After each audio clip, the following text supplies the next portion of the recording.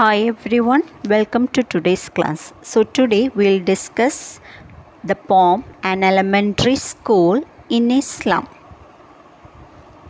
An elementary school in a slum. So the poet is Stephen Spencer and the poem deals with social injustice and class inequalities. So we'll go to the poem. Far away from gusty waves, these children's faces, like rootless weeds, the hair torn around their pallor. The tall girl with her weighed down head, the paper-seeming boy with rat's eye, the stunted, unlucky hair of twisted bonds, reciting a father's gnarled disease, his lesson from his desk. At the back of the dim class, one unknotted, sweet and young. His eyes live in a dream of squirrel's game in the tree room other than this. So here, the poet describes the pathetic condition of the children of slums. So far away from the strong winds and waves, the children's faces looks like rootless wild plants with disorderly and unkempt hair on their dull face. So here the poet describes a slum school classroom. So how are the children in the classroom? Their faces, it's very dull and their hairs are scattered. And he is describing about a girl. A tall girl is sitting weighed down head. That means she has kept her head down, depressed due to burden. The thin lean boy with bulged eyes like rat. So another paper-seeming boy. Paper-seeming boy means thin and lean boy with rat's eyes, with eyes bulged like rats. The stunned, unlucky hair of twisted bonds, reciting a father's gnarled disease. So, they are undeveloped children whose growth is blocked, and they inherit the twisted bonds of their parents. And he is not reciting a lesson from his desk, but enumerating, that is listing. He is going on telling one by one the complicated disease of his father. There is a girl, a tall girl with her head down. It's because of depressed due to burden. And there is a lean, thin boy with rat's eye. And the children are going on telling the lesson, but it looks like they are going on listing out the diseases of their parents. And on another place, there is a boy. At the back of the dim class, one unknotted, sweet and young. His eyes lives in a dream of the squirrel's game in the tree room other than this. A sweet young boy sits at the back of the dark room, unnoticed. He is sitting there unnoticed. Dream seems to be alive in his eyes. He has dreams in his eyes. He dreams of outdoor games outside his dull classroom. He dreams of squirrel playing games in the hollow of a tree. So there is a boy, young boy, sitting at the back. Sitting at the back, he is unnoticed, so he is having dreams. He dreams of the world outside. He looks outside and thinks about it, about the squirrel's game playing in the hollow of a tree. On sour cream walls, donations, Shakespeare's head. Cloudless at dawn, civilized dome, riding all cities, belt flowery, tireless valley, open-handed map, awarding the world its world, and yet for these children, these windows, not this world, our world, were all their futures painted with a fog, a narrow street sealed in with a lead sky, far, far from rivers, capes, and stars of words.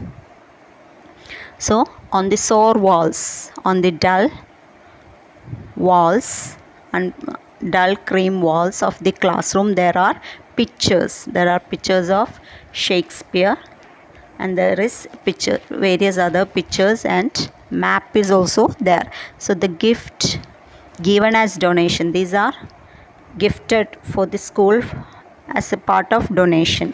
So these gift given as donation and the picture of Shakespeare head are hung on the unpleasant creamy walls of the classroom.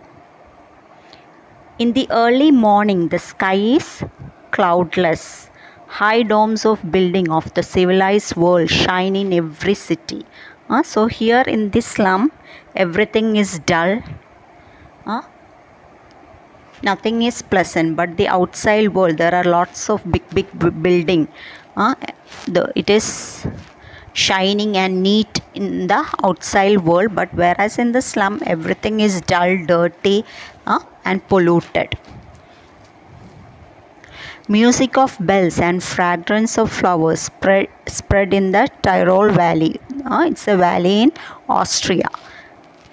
So everywhere it's beautiful, and there is smell of flowers, but in the slum it's very dull, dark, dirty. The map of this world is made and reshaped by the dictators in power. So the map on the wall, it shows only the big cities and towns. The slum school is not mentioned there. So according to the people who are controlling, the maps are shaped and reshaped. Many places are shown there. They partition it and they impose their world on others. That the maps the slum school doesn't have a place in the map.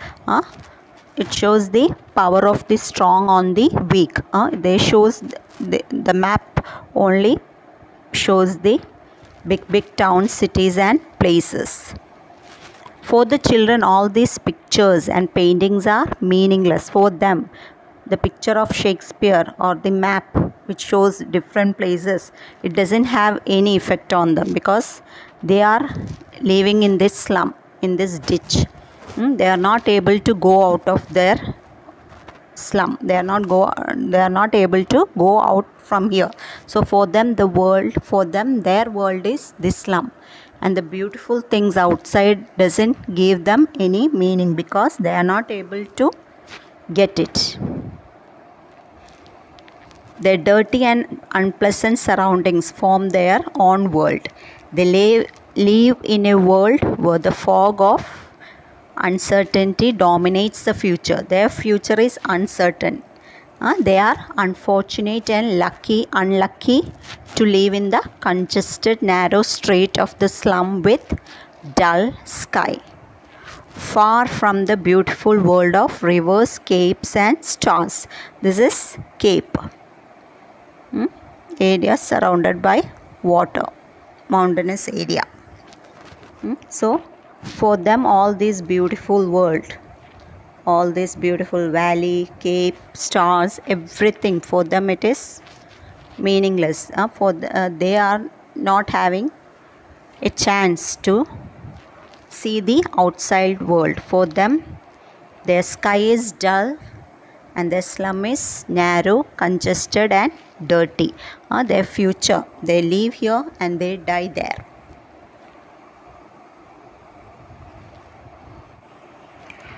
Surely Shakespeare is wicked, and the map a bad example, with ships and sun and love tempting them to steal, for lives that slyly turn into their cramped holes from fog to endless night. On their slag heaps, these children, where skins peeped through by bones and spectacles of steel, with mended glass like bottle bits on stones. All of their time and space are foggy slum, so blot their maps with slums as big as doom. So this Shakespeare and the map is considered as wicked and is a bad example. Why? Because Shakespeare's as well as the map are of no use to them. For the work of Shakespeare or the beauty portrayed in the map cannot relieve them from despair. The map on the wall gives them false aspiration as it makes them aware of the beautiful world. So it gives them false aspiration. So both of them, the map and the picture of Shakespeare, are considered as wicked and bad. The ship, sun and love symbolizes joy and happiness, which these children are deprived of. They only experience hunger and poverty. So all these doesn't have any role in their life. And to reach the beautiful world, these children are sometimes tempted to steal to fulfill their dreams. So some of these beautiful scenes, it tempt them and they steal in order to fulfill their dreams. They live in narrow holes, striving and struggling for survival in the small dirty rooms. There is no end to this kind of life. It starts from the fog of uncertainty and ends with their death. So there is no way out. They start their life and they end there itself. There is no escape from here. Their life is like a fog, which is uncertain. It is covered with fog and it ends with their death. And the fog ends with the death. On the heap of waste, these small children wander aimlessly. Their bones are peeping out of their skins. They wear spectacles of steel with mended glass, which looks like pieces of broken bottles on stone. All their time and space is spent in those dirty and foggy slums. These slums are like blots, that is stain, dirt, stain or dirt on the world of the rich. Unless governor, teacher, inspector, visitor, this map becomes their window, and these windows that shut upon their lives like catacombs break open till they break the town and show the children green fields and make their world run azure on gold sand, and let their tongues run naked into books, the white and green leaves open. History is theirs whose language is the sun. So unless the governor, teacher, inspector or visitors, unless they come and do something, this won't end. There is no coordination between the map of the civilized world and the world of the children. The civilized people are they are civilized, rich, and they are having a better life. But the life in the slum, the condition is very pitiable. So the people, the authorities should do something. They must cut the gap between the civilized world and the children in the slum. They must look into the life of the children of slums. The environment of slums have blocked their progress and they lie like underground graves. Catacombs means underground graves. These obstacles should be broken and let them breathe the open air. Their world should extend to the sky blue wave rising over the gold sand. Let them express freely without any fear. Because only those people who have the warmth and strength of the sun make and create history. Let these people also come out from this ditch, from the catacomb, underground graves. Let them come out. So the authorities, the governor, teacher, inspector, visitors, all these people should improve their condition. They should do something so that there will be a balance between the civilized and the people in the slum. So now they are living a life, a dark life. So let everything be, break all the barriers and bring them up so that they can also move freely. They can enjoy, they can experience the world outside, and let them learn. They are able to learn, and they can talk freely without any fright. They can speak what they want to say, because only history is made and created where there is warmth and strength of the sun. So a person who is always in a miserable condition, in a place where they are not able to develop, there won't be any progress. So they should come out. Progress should be made to the people of the slums. So that's a poem, an elementary school classroom in a slum. Hope it's clear. Thank you.